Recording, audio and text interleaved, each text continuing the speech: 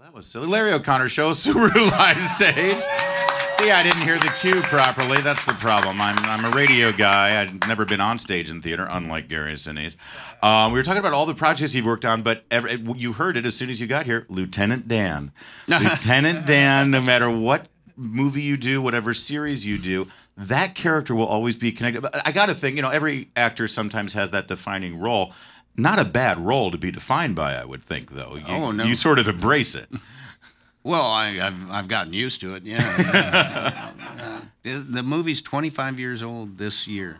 Wow. Isn't that 25 amazing? years ago, this summer, July 6th, the movie came out in 1994, and I write about this in my book about the Vietnam veterans in my family and the impact that they had on me, and the work that I'd done in the 70s and 80s, kind of supporting local Vietnam veterans groups in Chicago, and then in the 90s getting to play a Vietnam veteran, and the impact that made on me, and the impression it made on me, and the work I started doing with our wounded at that time, because he was a wounded soldier. Mm-hmm. And I kind of document all that in the book. It's pretty neat. Yeah, your book, Grateful American, is a bestseller, and the response and reaction to it has been so phenomenal, and congratulations on that. It's well-deserved. Hey, thanks. But, Thank you. You know what strikes me the most about the book, aside from the content of it, but the title, Grateful American. Gratitude is a very important value, isn't it? It's a very important thing, and to just proclaim in the title of the book how grateful you are to be an American, I think that speaks a lot to your life's work. I didn't know what the title of the book was going to be called when I started writing it. I was just writing the book, and then as I started to rewrite the book and reread it and go through it bit by bit, those themes of gratitude and appreciation and my love for country, all of that, love for our defenders, all those themes just started to pop out at me in every chapter. And then I realized that the subtitle, A Journey from Self to Service, was exactly what the story was, because I decided initially I was going to document on paper a lot of the military support that I've been involved with over the years. Yeah. But then I decided, well, how did I get there? And so we went back and sort of tracked that, and then I realized this is exactly what the story is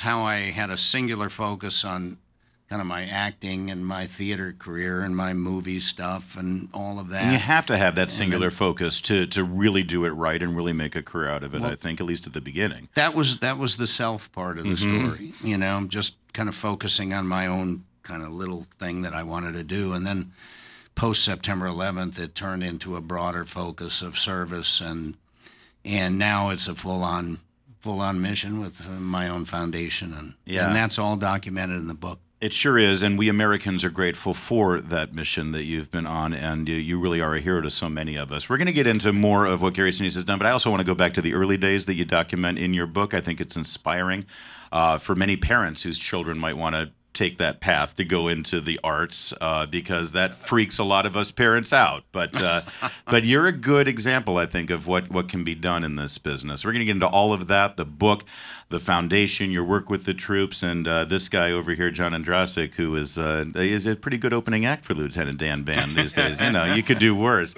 All that and more are coming up here on the Larry O'Connor Show. Yeah, here we are, Larry O'Connor Show. They've been applauding all through the break. It's amazing. We now have to quiet them down. We're live here at the Subaru Live Stage, and we've got Gary Sinese and John Ondrasik, Five for Fighting. The whole Five for Fighting thing. See, I always thought this was like the name for the group, but it's actually you. You are it. You are Five for Fighting. For better or worse. That's just weird. There's no band. So it's like a stage name. Well, it is a stage name. Not a band name. It is a stage name, but I've worked with some incredible musicians for the last 10 years, just like Gary. As you know, our bandmates become our family. Yeah. And I've been fortunate to work with some amazing, not just rock players, but string quartet players and fantastic musicians around the world. Yeah, and you will be the opening act for Lieutenant Dan Band in Thousand Oaks, and I can't mention it enough. The Gary Sinese Foundation. This is the Concert for Defenders, and it's going to be April 13th, 2019, and this is really for the people of Ventura County and everyone who's been dealing with hardships over the last several months, years, really. Yeah, I live up in that area, and after the shooting and then the fires and all the terrible things that hit the community out there, I just wanted to do something to bring the community together. So I asked the folks at Cal Lutheran if they can give me the football stadium, and so we're going to do it. I love how you think so small. Yeah, I want to do something. Let's find a football stadium. Well, I wanted to make it free for everybody. So it's a free concert.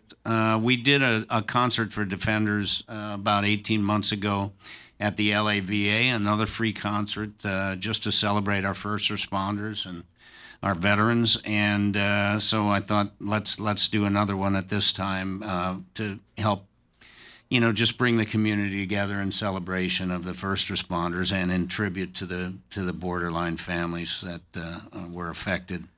It was a terrible, terrible 1-2 punch there, and so we're gonna do something positive in the community. That's April 13th at the William Rollins Stadium, California Lutheran University in Thousand Oaks. So I've got 4 kids. My 2 oldest are teenagers, 19, 17. One is in UCLA. The next one is going to be graduating this year from high school.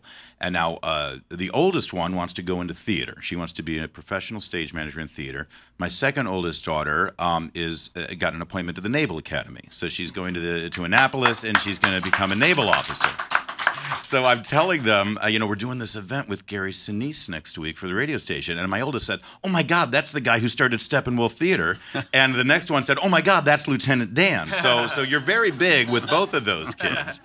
But let's talk about the Steppenwolf for a minute, because everyone sees you as a movie star, TV star. They forget your incredible pedigree on stage. That's how I first saw you, with that incredible production of Grapes of Wrath on Broadway that was captured for PBS as well. A beautiful film.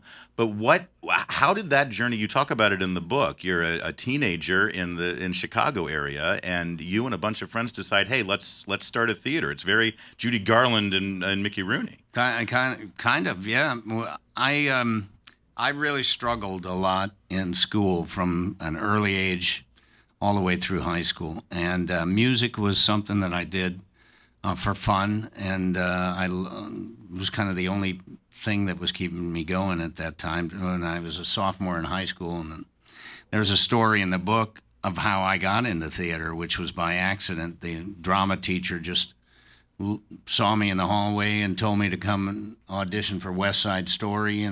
West Side gang members fighting each other, and she thought I looked like one. So they needed people to fill in the background for the Jets, basically. I was actually a shark. Oh, you were a shark. I was a shark. I can see the Puerto Rican there. I was a shark.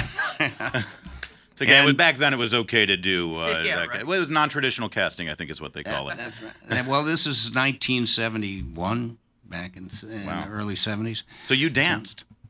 Well, I did then in that show. I tried, and I just fell in love with it. Yeah. I mean, it changed my life. It changed the whole course of what I was doing in school. I was really just about to get kicked out of school. I know it. And all of a sudden, I found this drama department, and I just wanted to go do plays all the time. And I didn't want to go to college. High school was hard enough. So as soon as I graduated from high school, I started a theater company, and now we're like 45 years old now. We just last week broke ground on another building. We have like 4 buildings. We built 2 of them from the ground up, and we're about to build another one there. That's amazing. It's a pretty incredible story started by 18-year-old kids. And you put Chicago theater really on the map. I mean, before that, it was a touring town. The big tours would come in, but between what you did at Steppenwolf and the Goodman Theater and a couple of the other smaller regional theaters that started, Chicago is incredible now. I mean, it's one of the most prominent theater towns in the country. Mammoth started there, and Greg Mosier, the great director, Joe Mantegna, Organic Theater. Well, and who were those teenagers that you started Steppenwolf with? Malkovich was one of them. I tell some pretty funny stories about him in the book. He's insane, isn't he? He's a crazy guy. That John Malkovich, he's crazy. He's got his own reality. Yes. So now here's what I'm interested in. Gary Sinese, no good Nick in high school, starts doing West Side Story, dancing and prancing and singing on the stage, and now wants to forego college and start a theater company. How's that conversation go with your dad? Oh, my dad was just glad I had something to do. That's it. I mean, like I said, I was struggling. My dad was working all the time. He was a film editor in Chicago, and in fact, he was one of the. I write about him in the book, and one of the very first independent film editing companies in Chicago was his company. He's actually in the Chicago Editors Hall of Fame for starting an independent editing firm about 1960. Oh, wow. So he was all, that was the Mad Men time, the advertising world and everything. So he was gone from 7 a.m. until 1 in the morning. I never saw my dad very much. He was always working. So I was getting into all kinds of trouble. And then I discovered theater, and I was doing plays, and I was good at it. And my parents were just happy. I found something that I was good at. And, to find something that you love, like John, same thing for John, find something that you love when you're so young that you can kind of go off and make a living at and be successful at. That's rare. I mean, a lot of people search for that for a long time. I was lucky that I found it. Well, and we're lucky that you found it, by the way, because you've brought so many memorable performances. And if I can just, tie this little segment up with my own opinion, a lot of us watch television, a lot of us watch films and theater and your music, and we don't always see our values reflected on the screen, and it frustrates us. And when we watch the Oscars, we're hearing people lecture to us about our politics, and we want to go to a time when it's just about the work, it's just about the show, it's just about the film. But, part of that is because, sadly, I think a lot of dads, when their kid comes to them and says, I want to be an actor, I want to be a writer, I want to be a director, we say, well, no, you're going to get a real job. You're going to work on Wall Street or be a lawyer, because, we need more people or lawyers, right? And I think when a kid is raised with good American values for gratitude for this nation and respect for our country and respect for the values that we all share, and then they go into whatever industry they go into, they're gonna help that industry reflect those values. And if it's the arts, and if it's the culture, if it's the entertainment industry, they're gonna take those values to the job. And so it's incumbent on us as parents to help our kids really progress in the arts and in the entertainment industry. And that's just me on my soapbox. I know you guys. But stop getting angry at Hollywood. Start helping Hollywood get some better ideas, and that starts with our kids. Larry O'Connor Show, KABC. Oh. Yeah.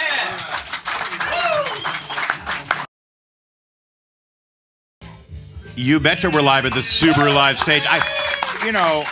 We were just talking, this is the third month of this brand new program, this concept where I'm in Washington, D.C. some of the time. I'm here in L.A. But I really feel like today I'm part of the KABC family by being able to get this show on the Subaru Live Stage.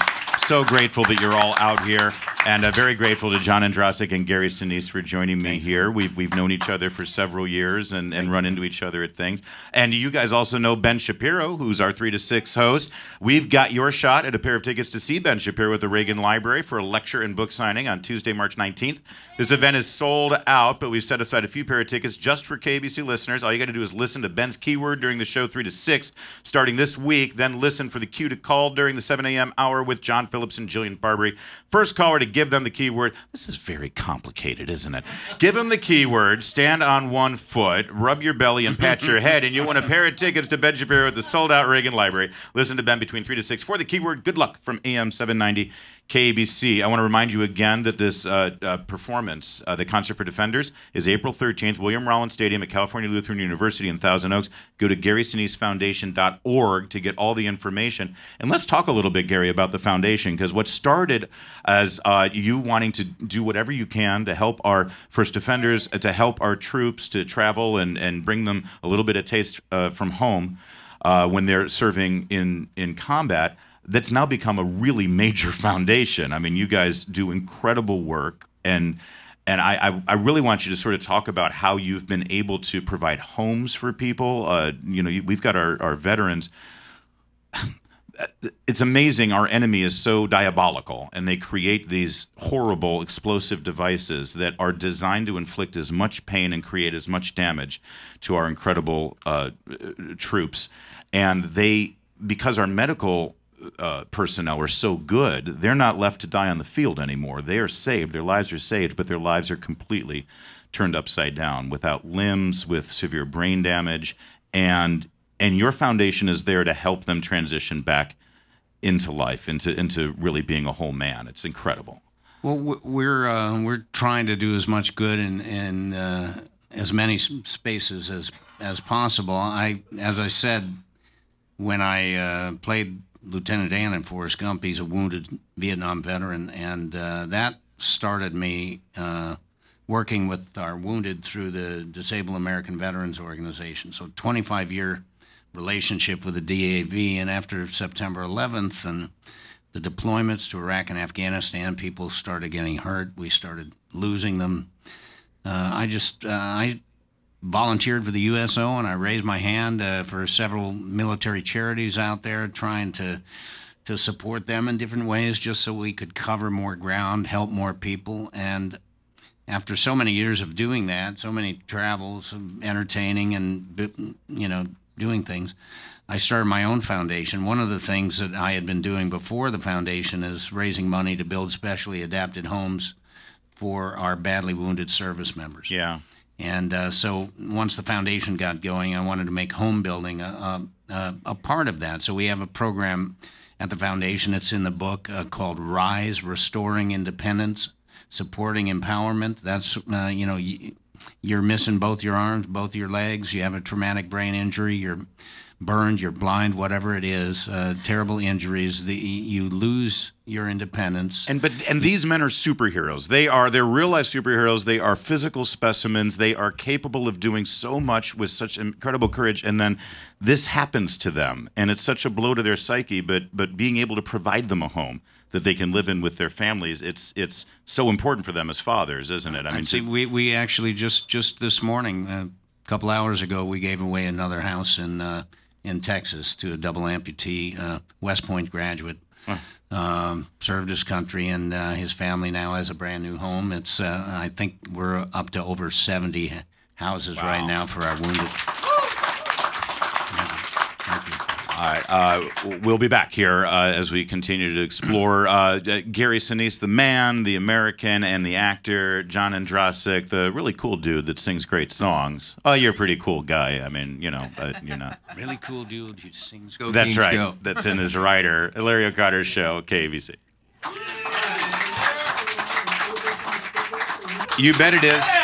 And we got Gary Sinese, John Ondrasik. If this sounds like, by the way, just some fanboy who's just thrilled to have Five for Fighting and Gary Sinese, Lieutenant Dan sitting here, you're right. That's exactly what it is. And to that end, can you guys stick around for a little while longer? Just for a bit. Sure. John, you got another song in you? Sure, buddy. Yeah. All right. Sure, if you guys want. All right, we got one more song. In a minute, we're going to come back. We're going to talk a little bit more. I want to know, actually, real fast, have you considered going back to the stage and doing some more theater? Because it's been a while since you've done Broadway. It's last thing I did was right before September 11th. So yeah, it would all depend on what it is. I can't say yes. I can't say no. I'm busy right now and doing a lot of things. See, to me, I want to go through every old Henry Fonda and Jimmy Stewart movie and see, whatever those movies are, adapt them to the stage and put Gary Sinise in there, and it would just be, it would kill. I always thought you'd be great in Mr. Roberts. I think that would be. I've actually looked at that. Yeah. Did you really? Did you consider that? Yeah. Yep. And didn't work out. No. I mean, it's a very big show. There's like 40 people in that show. I know people. We get that done. All right. We'll be back here for the next hour with Gary Sinise, John Ondrasik from the Subaru Live Stage, Larry O'Connor Show on AM 790 KABC. Don't forget to eat your pie. Everybody have your pie. From Bristol Farms. And we are live at the Subaru Live Stage with Gary Sinise, John Ondrasik, and a whole crew of very lucky VIP KABC listeners who got to come out here, battle the traffic. That's the tough thing about being on at 10 a.m. You got to get through that rush hour traffic to get to our show. But you got your pie from Bristol's Farms. Happy Pie Day, everybody. And we're so thrilled to be able to bring you this very special broadcast. Thank God, I totally knew that today was the day the Mueller report was going to drop. We were going to have to do all that but thank God, not a whole lot of news. So we're enjoying our conversation about, frankly, things that are bigger than the daily headlines. I always like to talk about how, what happens in our house is more important than what happens in the White House, that the way we're raising our kids and the way that we're looking after our families and our neighborhoods and our communities really ultimately is going to make a bigger difference in our lives than who happens to win an election every 4 years. And honestly, I think the work that you guys do with your music, with your acting, and then the work outside of that, the volunteer work, it reflects that you're going to help the troops, Gary and John, no matter who the president is, no matter who the commander in chief is, because the men who wear the uniform, they're the ones who are getting it done. And I so respect that, and I thank you for it. Thank you. I want to talk about the events, with the feedback that you get, John, when you're singing for the troops, when they're, that's your audience, right? And it always astounds me how grateful they are to you. It's so ridiculous that they're thanking you for being there, considering what they're doing for us. Me and Gary talk about this a lot. It's like they should be the ones signing autographs for us. Right. And but you understand that, people enjoy films, they enjoy music, and they like meeting the people that create those. And we do live in such a shallow celebrity culture. Sometimes everything's flipped. But we see, as I mentioned earlier, this is all we can do, and we want to be part of the effort. When we see an event like Borderline, we just reflect the community. We're helpless. We're sad. We're crying. Our hearts are broken. So what can we do? Well, maybe we could put on a show. Maybe we could raise some money. Maybe we could recognize some people. Maybe we could give a hug. And so for us, that's, I think we wish we could do more. But this is our part to serve and to support our troops and their families. And I don't want to embarrass him, but, Gary is kind of, it's been said, but in my mind, he is our generation's Bob Hope, and he does it the right way. And we've been doing this so long.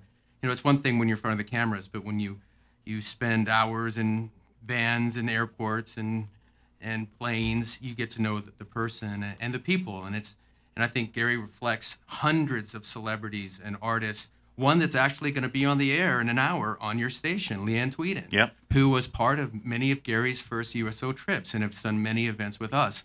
So I think, Gary's the face of it, but there's folks like Leanne and many musicians and many that you don't know, many local musicians or actors who will come and play a vet's, Sunday night dinner. And I think that's just, you don't hear about that stuff, but in a cynical world, know that there's a lot of people doing a lot of great stuff for our troops, and they do appreciate it.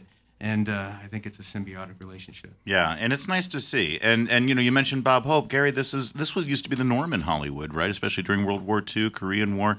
It was just expected for people in Hollywood to give back and to do something for our American heroes overseas. I'm so glad that you picked that up. Somebody needed to. You were the right man in the right place. Well, as I said earlier, I think with the veterans in my family, many veterans going back to World War I and World War II, Korea era, then...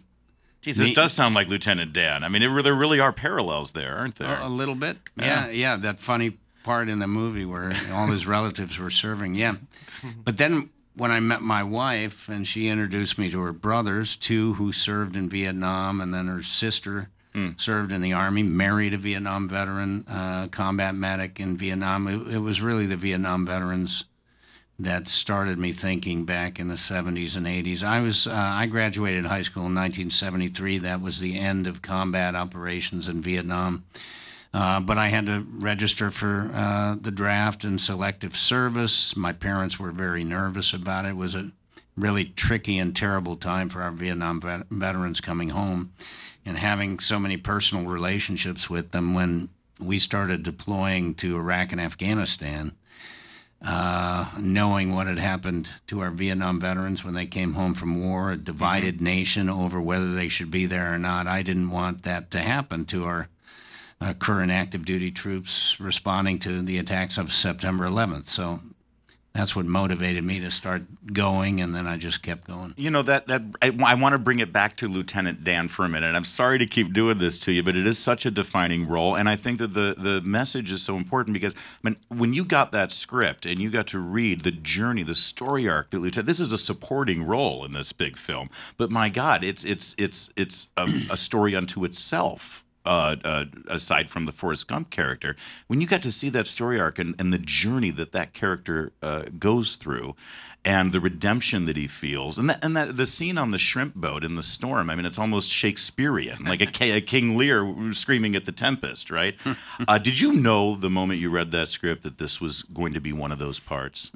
Well, I reacted favorably to it. Yes, of course. I had, as I said, because of the Vietnam connection and the work that I'd done in the '80s with Vietnam veterans, I track a lot of those early seeds that were planted for what I'm doing today in the book. Yeah. There's a lot about how my work with Vietnam veterans in the '80s sort of set the stage for what I'm doing today. When I had the opportunity to audition for a Vietnam veteran in the '90s, I very much wanted to do it.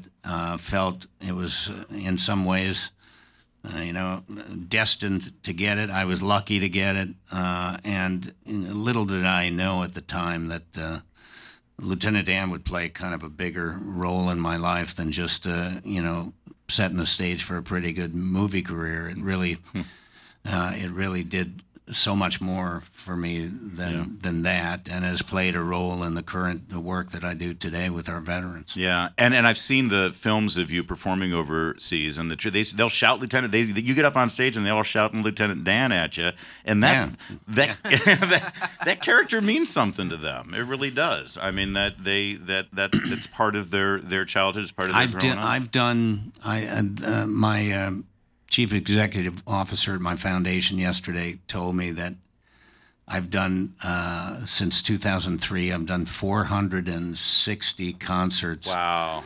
For the military.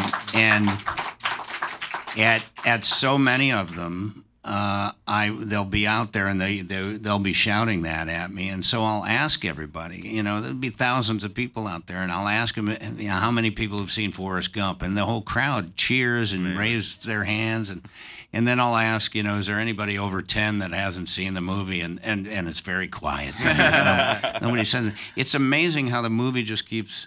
It's in the consciousness all the time because it's always on television, it seems, and people, new generations of folks are seeing the film again. We are in the 25th anniversary. They're talking about doing a big event for the 25th anniversary. So it just has remained. It's one of those movies that kind of remains, and I was lucky to be in that.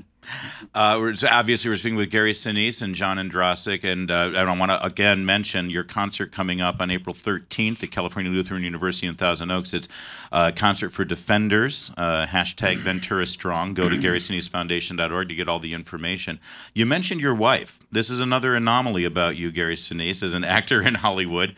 You're married to the same person since, 1981, I think, and you've got a strong, happy family, it appears. I don't want to presume. Every family has its issues, but that's not easy in this town. Was it hard for you, or is your wife in the business? She's an original member of Steppenwolf. Steppenwolf? Steppenwolf. That's God, where we met. Married one of your co-creators of Steppenwolf? Oh, yeah. I met her. She went to college with my best friend, Jeff Perry, who went to Illinois State University, and that's where I first met her, at college. And then she became an original member of Steppenwolf, and then we got together. We got married about 5 years after we got that started. But in the book, we've been through many, many challenges in our life and relationship with different difficulties that we've had, and some of that is documented in the book because some of it was going on at a time where everything appeared to be just rosy with the movie career ascending and everything, but at home we were facing some real challenges, and so I wanted people to understand that the part of the journey to service was fraught with some bumps. Well, along the and way. the book is Grateful American, From Self to Service, Journey from Self to Service, and part of that journey involved a faith journey, where you've been very open about your conversion to Catholicism.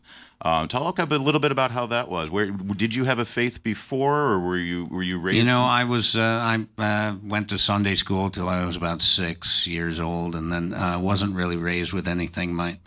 I talk about my great grandparents in the book. They came over from Italy, very Catholic, and then had 9 kids. And my grandfather Sounds was pretty one Catholic, of them. yeah. My grandfather was one of them, and then he was Catholic, but then he married a Presbyterian, and his father was not happy, and you know, so. They didn't really raise my parents with that much, and my parents didn't really raise us with that much. It was during some times during the 90s when we kind of discovered that. My wife decided that she wanted to go back to her Catholic roots, because same thing happened in her family. Her mom was Catholic, her dad was Methodist, and you know she wasn't raised with anything. But she went back to the church, and our family followed, and it was very, very. It was such a hopeful thing and a helpful thing to us through some very, very challenging times in our life. Yeah, I bet. And you know, you don't come across all the time as sort of someone who wears their emotion on their sleeve. You know, I think your stage persona and your screen persona is very much the stoic everyman who sort of endures. But you went viral recently with a video when they presented this video of everyone thanking you and honoring you, and Tom Hanks, and it was connected with the launch of your book, and boy, it really hit you, didn't it? I mean, that was an amazing thing to see. So what Larry's talking about is on the day that my book launched, February 12th, my office, my chief executive officer, who's a retired 4-star from the Air Force, been a very good friend of mine since he was a colonel. And my team there, they were very sneaky behind my back, and they rallied a whole bunch of different people to send in videos. And they put this montage of videos together, kind of, you know, expressing gratitude for what I'd been doing for the veterans and our troops, and appreciation and just acknowledgement and all of that. And they sprung it on me on the day that the book launched.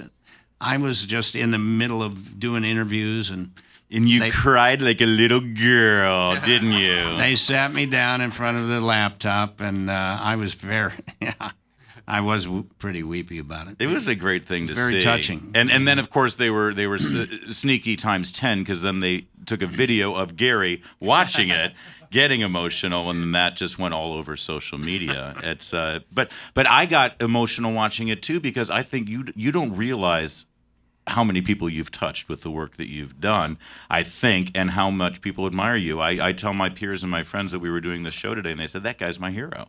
And I know that sounds weird, because we know who the real heroes are, but I think it's important, especially considering the name of your book, Grateful American, that you know that we Americans are pretty grateful for what you've done for us. Thank you, Gary Sinese.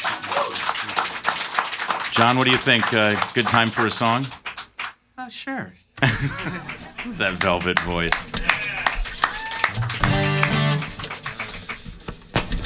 We're taking John a little out of the element with the guitar. I'm sorry about that, because he's such a phenomenal piano player.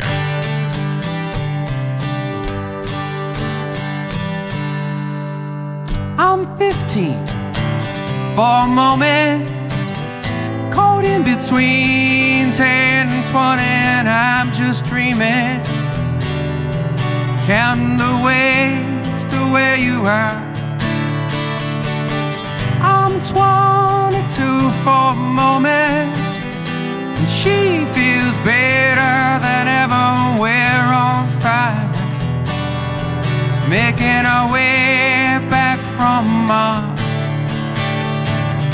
In 15, there's still time for you, time to buy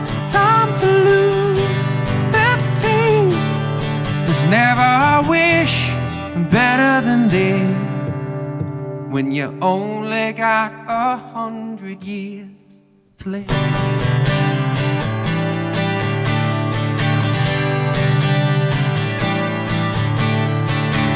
I'm 33 for a moment. I'm still the man, but you see I'm a there, kid on the way, family on my mind. I'm 45 for a moment. The sea is high, we're heading into a crossing, chasing the years of our life. In 15 there's still time for you, time to buy, time to lose yourself into a morning star. In 15 I'm alright with you. 15, there's never a wish better than this. When you only got 100 years to live, half time goes by, suddenly you're wise. Another blink of an eye, 67's gone, the sun is getting high. We're moving on. We're moving on, Gary. I'm 99 for a moment. I'm dying for just another moment, and I'm just dreaming, counting the ways to where you are. In 15 there's still time for you. 22 I feel you too.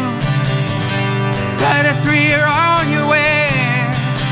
Every day's a new day now. It's a new day now. There's never a wish better than this, better than this. When you only got 100 years to live.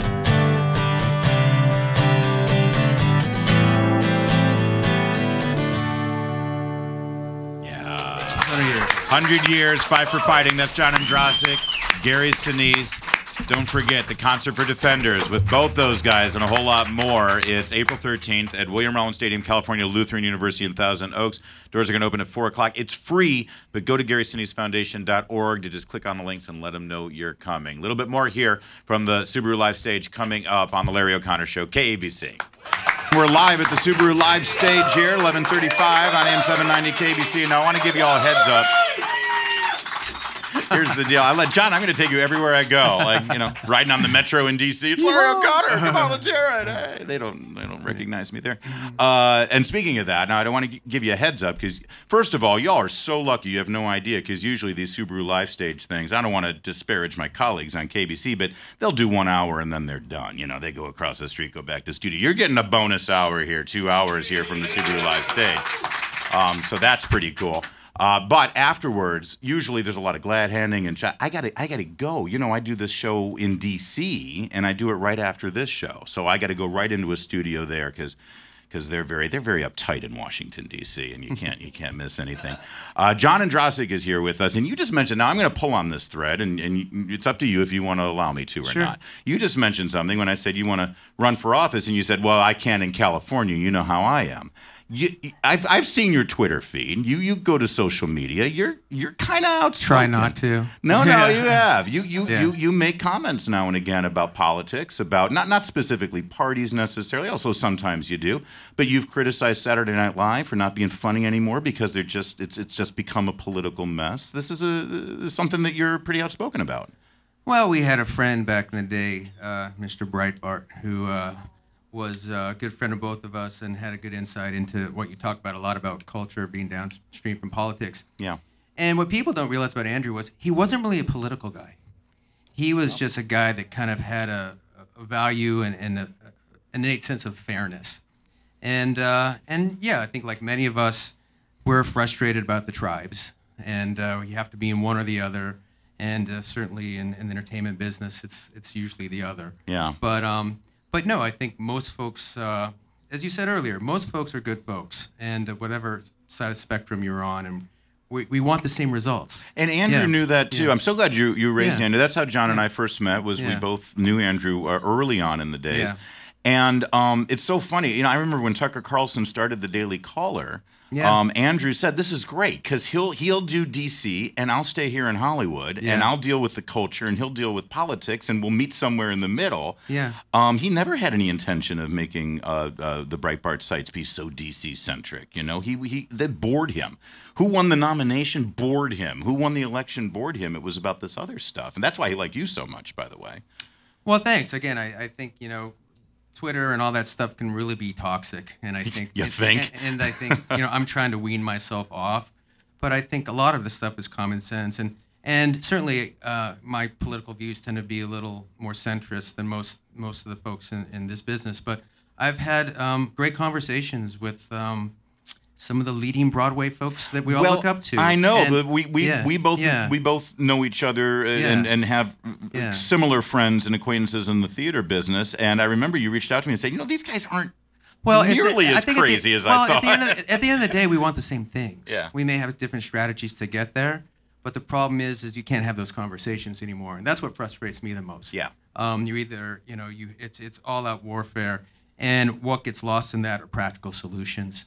So again, I'm I try to stay out of some of the firing ranges and some of the stuff, but because at the end of the day, the work is the most important thing. And I do believe in the entertainment business that if you're talented and you do the work, you will be rewarded if the breaks go your way. Well, yeah, it's so much about luck, Yeah. and being in the right place at the right time. It's not, unlike sports where if you're Michael Jordan, you're going to play. If you're Wayne Gretzky, you're going to play. You could be Leonard Cohen, who most people don't know, and one of the greatest songwriters of all. And if the stars don't line up, you may have to get a real job. And we talked about our kids going into the arts. And, my mom was a music teacher.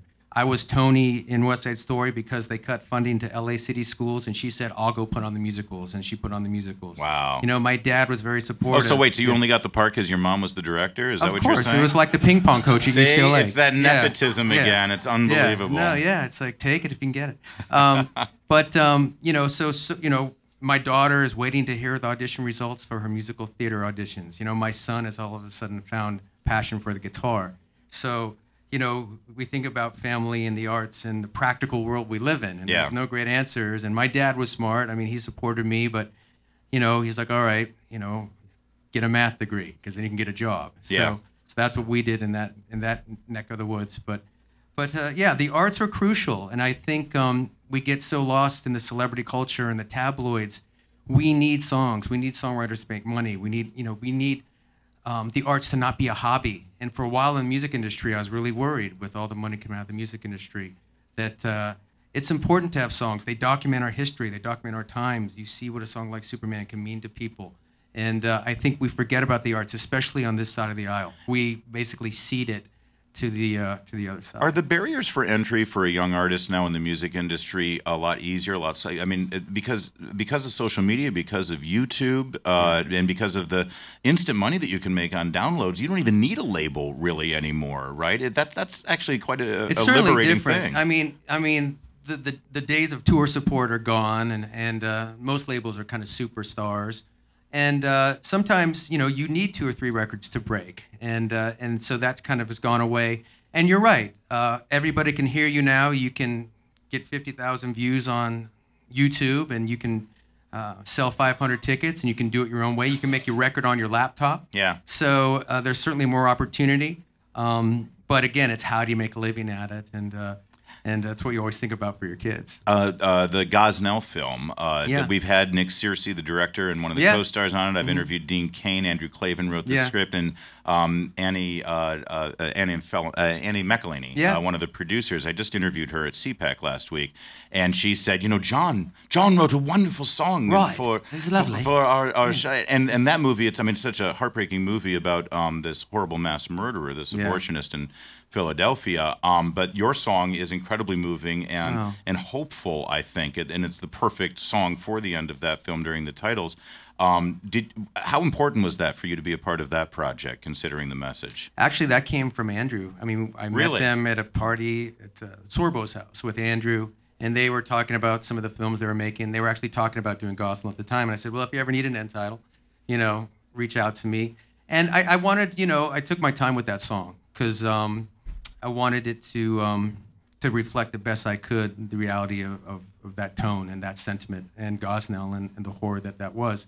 But I also wanted it to kind of speak for the voices of the innocents, and that's why it's called Song of the Innocents. Yeah. And kudos to them to get that movie made. I mean, you know how hard it is. Yeah. And it took them 2 or 3 years just to get it seen. Enormous resistance. Talk about running the marathon and fighting the good fight. And I know they're doing some other projects, maybe about a friend of ours, Mr. Reagan, that I'm excited about. Ooh. And so, yeah, it's always nice. It's nice to have commercial success, because then it allows you to do passion projects, stuff like that. Well, I was going to say, it sounds like you're in a position right now where you can sort of make these decisions because of who you are, what you believe. I mean, I'm not saying that's all you do. Obviously, commercial success is important as well, but it's kind of nice to be in that place, I would think. Yeah, I mean, I think it's similar to Gary. It's like for so long, as you're up and coming and you're kind of trying to pursue your lifelong passion, and I was a 20-year overnight success. It took me 20 years to actually make a penny at this business.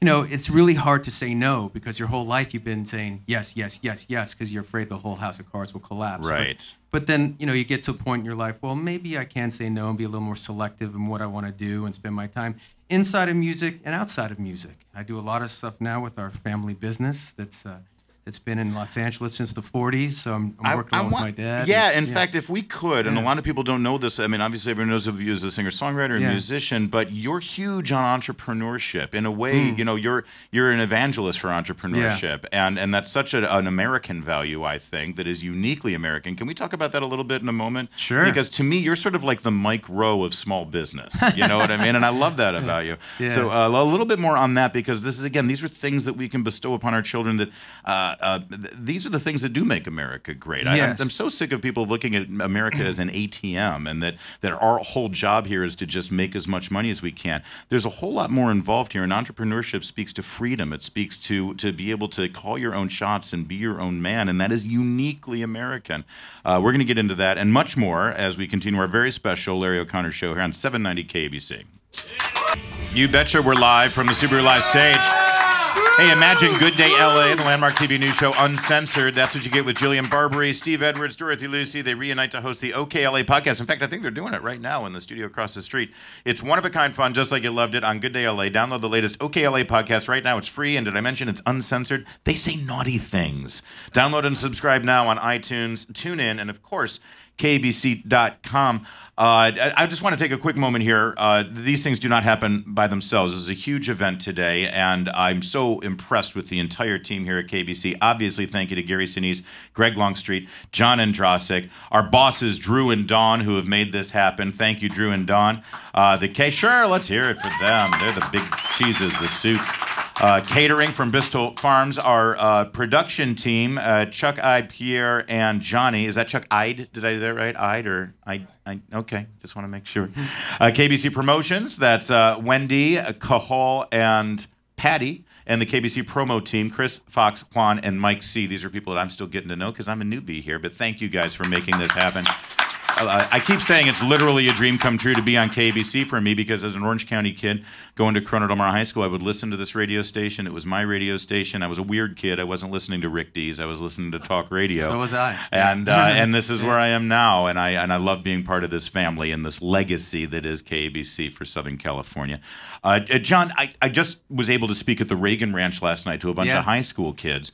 And I told them, there's this thing going around that I don't think we conservatives push back up enough on, that the American dream is that our children have a better, more prosperous life than we did. Our founding fathers didn't set up a system like that. They weren't talking about that. Our founding fathers wanted to make sure that we handed a free nation to the children who are younger than us. If they end up being more prosperous, that's great. But this whole idea of USA as an ATM, that really the amazing thing about America is that you can make as much money as you want. That's not a value. That's not a principle. That's not really. If my kids are not as wealthy as me, but they're happy and they're good, upstanding Americans, and they love this country and they have a free nation to live in, I'll be a happy guy on my deathbed. And your evangelization, I will call it evangelizing, about entrepreneurship, family-owned businesses, That's part of that, I think. Your speeches are so powerful and so strong when you talk about this. It's not about being a corporate raider and making billions. It's about having that ownership value. You know, we talked earlier about the troops being the heart and spine of our country. I think family business, small business is the engine. Huh. And I think freedom goes hand in hand with the American dream. And I've actually lived it. As I said, our family business, Precision Wire Products, was founded in the 40s by my grandfather. My dad left his job at JPL, NASA in the 70s. Wow, literally a rocket scientist. He was an astrophysicist, yes, Wow. he was. And he actually, my grandfather passed away suddenly, and my dad kind of left JPL to come run the family business, and has been doing so ever Did he do since. that thing when someone said, well, it doesn't take a rocket scientist? And he said, actually. Yeah, try living with one. And, I bet. And I've been working with him my whole life. When I leave here today, I'll be heading to Commerce to our plant and working at Precision Wire. Our claim to fame is we make the best shopping cart in the world. And we need you on that wall. Yes. But it's really shown me firsthand the American dream. I mean, the reality is we have about 300 employees, and many of them start at minimum wage. Many of them don't speak English. And my dad has started this really cool tradition for Christmas parties. When all the kids come, you know, if you have a 3.0 or better, you get like a gift card, and the kid, you know, at the age group that has the best grades maybe gets a laptop or an iPhone or something. And we've been doing this for 20 years, and now those, you know, kids that were kindergartners are now coming back from Harvard, Princeton, you know, lawyers, you know, doctors, business people, entrepreneurs, and, you know, their parents are now, you know, are middle class. And so I've seen it firsthand. Yeah. And I worry about kind of the falling apart of some of the small business and family businesses of the country. But truly, it is for me, it's a great passion. The family businesses, I think, really hold us, you know, the farmers. Amen. You know, really hold us together. I agree. And I always, whenever I get into a debate with somebody and they say, oh, you conservatives, you Republicans, you're all pro-big business. I was like, no. I'm not pro-corporation. I'm not pro-big business. I am pro-free market, and I am pro-entrepreneurship. And sadly, these days, that isn't the same as being pro-business, because the big businesses, they love getting in bed with the government and setting the rules so that they can succeed, and that sometimes squashes those family-owned businesses. So yeah, we don't get the bailouts. No, we do not. No, we do not. But you're right. That is really what this country is all about. Coming up, we're going to have a little conversation with Dr. Drew and Leanne, and we'll hand it off to them. And thank you again, John Ondrasik, for being here on our very special show. It means the world to me. Congrats on the show, Larry. Thank you. Yeah. It's the Larry O'Connor Enjoy Show. LA. Go Kings, go. On KABC. Listen, Dr. Drew and Leanne, before we get into this, I just want to thank a couple more people here. Our sponsors, Bristol Farms for the incredible coffee and pie for Pie Day, Hint Water for the beverages, Subaru, of course, for sponsoring the KLOS Subaru Live Stage, and, of course, Gary Sinese, John Ondrasik for Five for Fighting, and Dino, our great producer, for keeping everything going here. What a special morning, guys. Thank you. And Leanne, thanks for swinging by and saying hi over here, too. Yeah.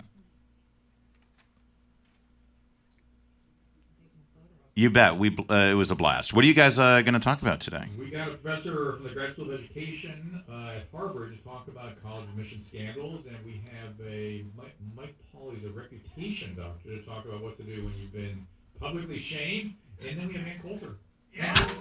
Speaking of publicly shaming, Correct. well, the president recently publicly shamed her, actually. But yeah, you know what? Ann does not need any advice. She knows exactly how to push back. We love her. That's fantastic. Well, great. Have fun, you guys. By the way, Dr. Drew, do you think the colleges had any kind of real awareness of what was going on here? Is there any way they didn't? Not the colleges, but I've spoken to some of my friends who are tenured professors and whatnot, and actually even people that had oversights at these in the athletic departments. And they all said the same thing, which was these schools are way too driven by money. They were patient. I'll say, that's for sure. All right, looking forward to Dr. Drew and Leanne, as always, coming up next. And that's a wrap for this Larry O'Connor Show, but we'll see you back here tomorrow, as always, after Jillian and John at 10 a.m. on AM 790 KBC.